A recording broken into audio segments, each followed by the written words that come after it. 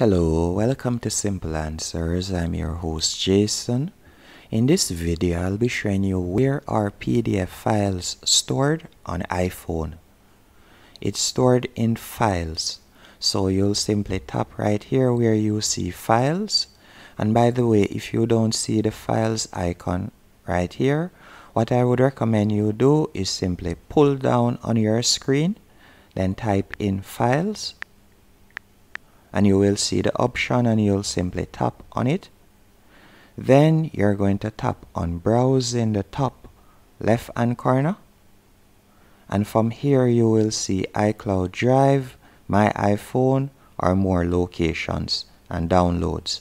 So you can tap on iCloud Drive to see if it was saved there. If it wasn't saved there, you'll tap on My iPhone, then you'll select downloads, and from here you will be able to see the PDF. As you can see right here, this is a PDF that I had saved in the past,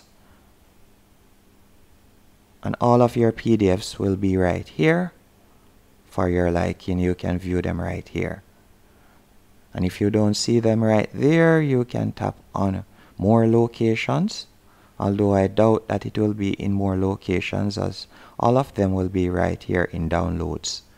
Hope you found this video helpful and informative. If you did, be sure to hit the like button and subscribe, and thank you for watching.